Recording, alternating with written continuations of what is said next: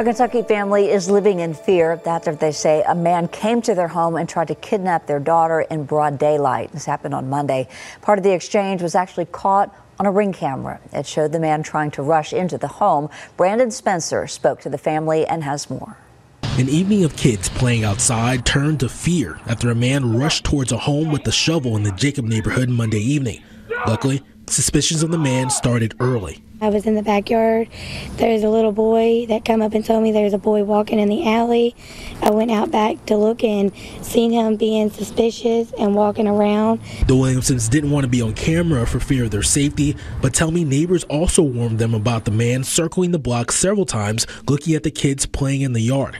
Then, about 30 minutes later, this happens. Can I help you? Crystal can be seen asking him what he wants, and the man responds with, "I just want my baby." But when Crystal tells him that is not his kid and he needs to leave, the man grabs a nearby shovel and charges towards the door. He was standing there with a shovel, trying to come after my husband, had the shovel at his neck, and when he did, my husband was trying to tell him to bring it, and then my husband yelled to grab the gun, and the guy took off and ran. Crystal's husband, Timothy, quickly chased after the man, but when he disappeared in the alley, he returned to his home to check in on his family. Protect him at all costs. You're going to do something, do it to me. And all I can tell you is God was with him. That's all I got to tell him. The Williamsons say they immediately called the police shortly before 7 p.m., but say officers didn't arrive until 9:30. They posted videos of the incident online and even had folks tell them that the same man tried to do the same thing to a 13-year-old earlier that day, creating even more panic. We're just scared to walk around by ourselves and come outside anymore.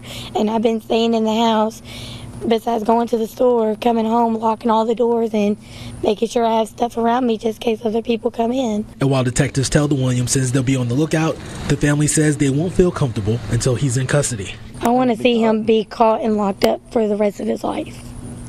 And hopefully nothing else happens. Brandon Spencer with that story. Louisville police are investigating, and a report was taken for menacing and criminal trespassing.